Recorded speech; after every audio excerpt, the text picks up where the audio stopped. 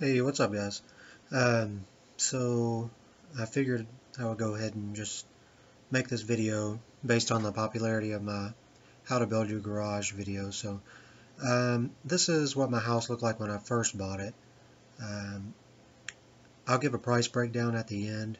As you can see, it's just a total mess. Completely abandoned for about 5 years, so I decided to restore some life into this thing. Just check out the video. Thanks, guys. Alright, the first thing I wanted to do was and the thing I thought that was the most difficult was tearing off the roof and replacing it.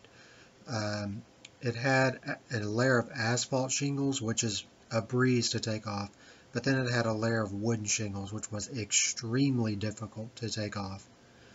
Um, so it took me a good 2 weeks just to tear off that roof, and it was some extremely hard work. Um, I don't know exactly how they did it, but it was much different than any type of videos that I'd seen and any type of tutorials or anything. It had probably for every little 5-inch shingle, there was maybe 50 to 60 headless nails. And so I bought a specialized shovel just to kind of dig them all out and everything. And it still took me 2 weeks and was back-breaking labor. If I had that all to do again, I would have paid somebody to do it. So as you can see, I have, on this one, I have the top part of my roof sheathed, which wasn't too bad. It was a little dangerous, so I did use a harness system just to make sure, you're not saving much money if you're having to pay for an ER bill. So, a lot of this stuff I'm not going to go in depth. It's just going to be an overview. But, sheathing is pretty straightforward. So we'll go on to the next one. Alright, as you can see, I got the bottom part sheathed now, and then I have the top part actually shingled. It's pretty standard. In all the valleys, you want to put your ice and water shield, then you want to put your aluminum, then you want to shingle it. There's much more videos that go into depth that you can look at. But, a company wanted $20,000. My lowest bid was $20,000 to do for my roof, to totally redo it. I ended up doing it for about $8,000. So, it's kind of crazy. I did have to take 3 weeks off of work, but it was worth it. Okay, guys, so the roof is all done. I used the Grace Triflex, the same thing I used for my garage, underneath the shingles, and Owens Corning architectural shingles. And now I'm starting to tear off this old wood siding, which was a pain in the ass. Make sure you have on your eye protection, your ear protection. Get a crowbar and just start going at it. You got to tear out all the nails, everything else. On this one, this house, I was not expecting so much termite damage and rot damage. So it was very, very significant. Ended up having to replace probably about 20 studs in the house, and probably around an eighth of the sheathing on the outside. So it was pretty significant, but it's just manual labor. It's not skilled, so you can do this stuff with no experience, no expertise. And let's go on to the next picture. Okay, so this is the north side of my house, and I knew I was going to have problems here, but I didn't think I would have this many problems. As you can see, all of my electrical and stuff is run on the outside. I wanted to change that, and also there was a forest growing on this side with the smell of mold you would not believe. So me and my wife, we came out one day and we cut down every single tree that was back there and threw it into a pile and burned it. All this stuff, all underneath the windows, was all rotted out, completely covered in mold. Like, it was unbelievable. I didn't get any pictures of that, but so now I'm working on rebuilding it, resheathing it, and reframing it. Alright, now I wasn't expecting my sill plate and my front plate and the bottom plate for the walls to be rotted out, but they were, and so I just took my Sawzall, cut it all out. Had to jack up the house a little bit, no big deal. Thankfully, I have that access point, and I have some pictures of it when it's done, so that one's next. Alright, as you can see, it's pretty self-explanatory. I just replaced it all. Make sure you use green plate, especially for the bottom, the sill plate. I foamed everything up, I'm always worried about critters getting in and everything else, so I made sure to foam everything up real nice, and yeah, we'll go on to the next picture here, and I'll be doing a little bit of framing next. As you can see, it's pretty standard framing, 2x6 walls. There's not really much to say.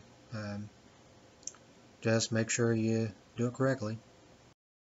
And this is it when it's totally sheathed. I could have used plywood, but I wanted to match. It was the wood that was there was a unique thickness, so I just wanted to match it and not have any differences when I went to go side it. So that's why I went with the plank wood like that. And this is just a small snapshot of my land and where I live at, and we love it. Alright guys, so here are the windows and doors. You can see I put those in. I used flex wrap around all the bottom of the windows. Sealed it with rubberized flashing that I got from Grace, and that's from Home Depot. I used Sutherland's to get my windows and doors. It's a little company that we have. It's like a small Home Depot basically. It was very reasonable for the windows and doors. They've held up beautifully. Honestly, I'd have zero complaints. It cost about $4,500. I did use the Tyvek on my house because you can use the cheaper stuff, but Tyvek is far superior, in the long run. So there's so many different videos on windows and doors. You guys could see probably 20 different videos on how to correctly install each one. So I won't go into that, but actually this was the easiest part of anything that I did by far. The easiest.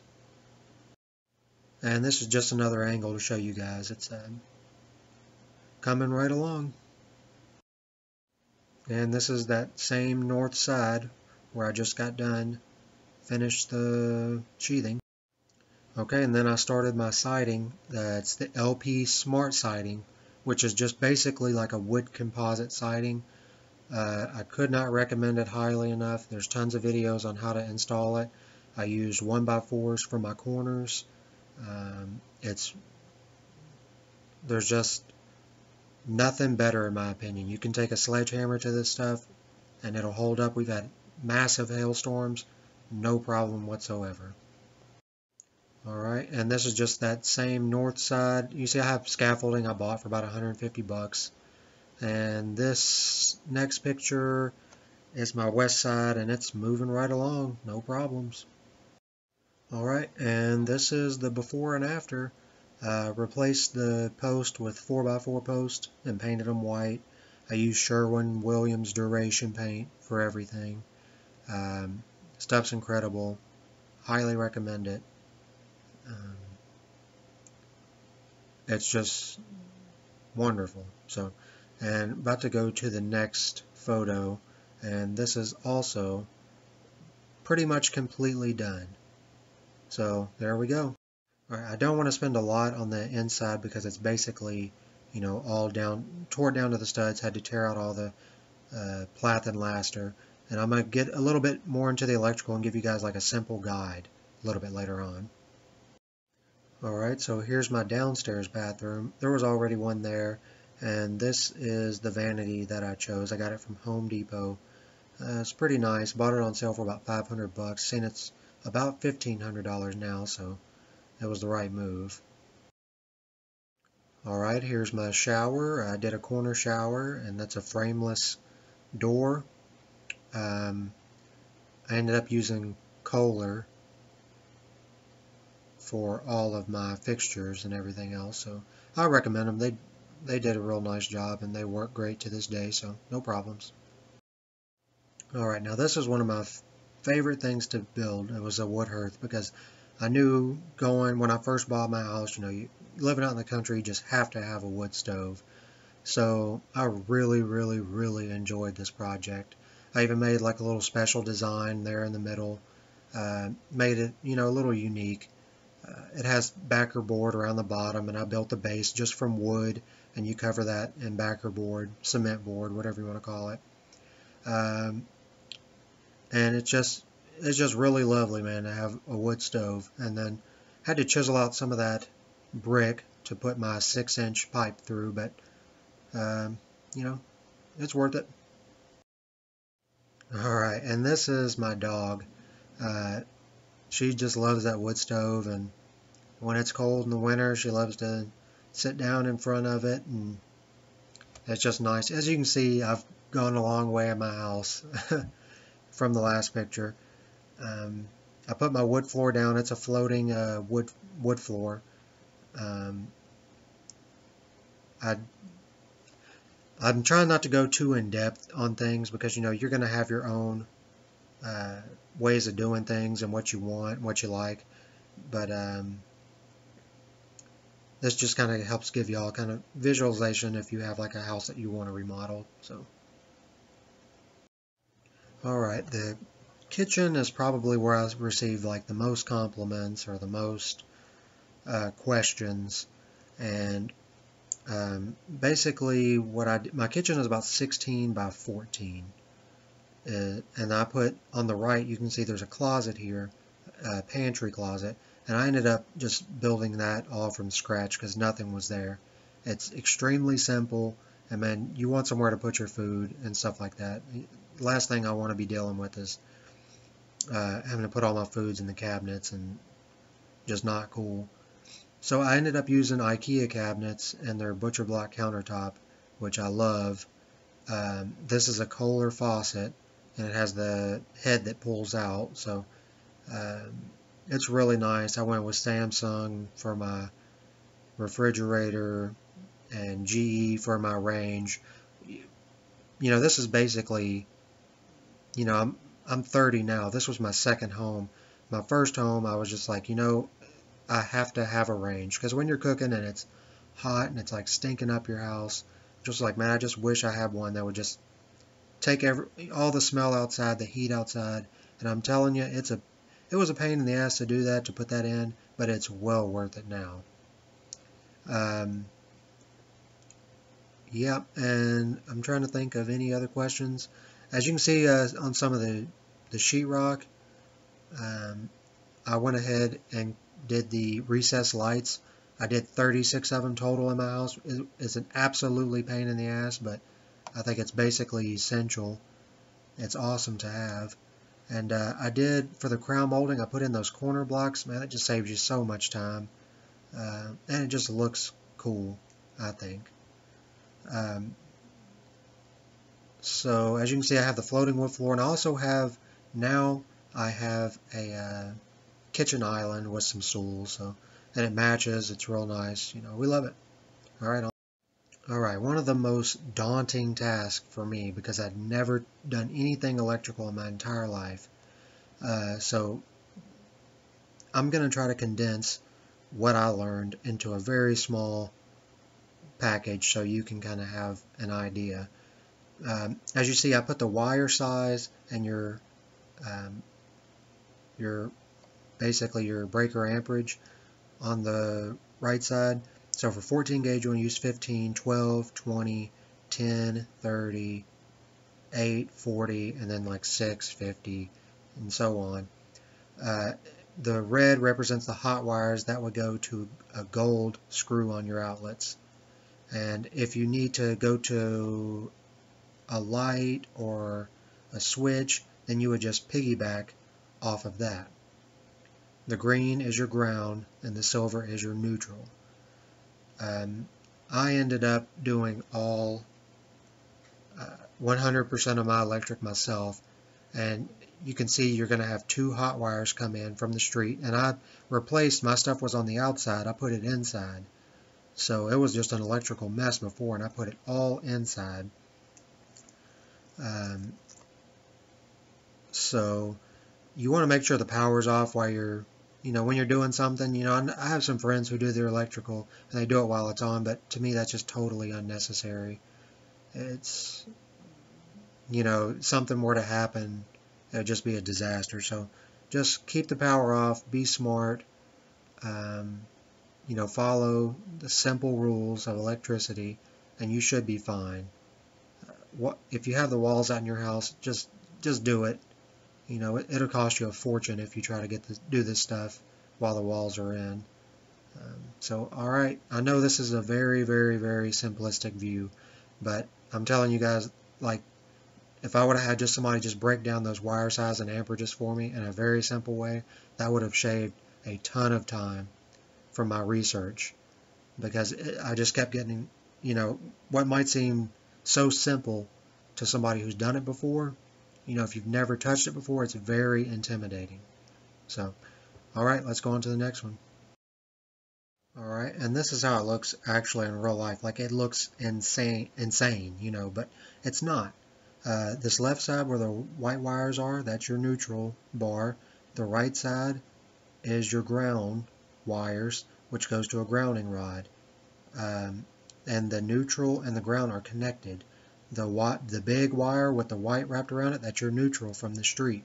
The two black wires coming in, those are your hot wires, each delivering 100 amps to each side, so that's 200 amps. Those run to your breakers. Your breakers have your hot wire, which goes to all your outlets. So it's very simple. Like, people get very intimidated by it, but after doing it, it's very simple. All right, now we'll just roll through a couple of pictures of my upstairs bathroom. So the shower, put in these little cubby holes because everybody who has tile showers, there's no place to put anything. And I have the same vanity as downstairs because if it's a winter, why not? And the toilet. So keeping it very simple. Then let's move on to some pictures of my living room. So yeah, leather, wood. Here's my TV, 65-inch. I mounted on the wall. We love it. And then let's go to my dining room. Nothing special here. It's just a normal dining room. My son's room, and then we're about to get another angle of that. It's a pretty good sized room. So it's got a nice little hallway here where you can put stuff. And this is my sunroom, and all that's bird shit. Okay, so like it was completely filthy. Cleaned it all up, and here's how it looks afterwards. So it's a ton of work, but it's there. And then I have my hallway. Looks like complete dog shit again. This is me while I'm working on it. Painted the front, painted the sides, and then put new wood over the top. And here's that picture. So thank you guys. Thanks for checking it out. And if you have any questions, I'll answer them.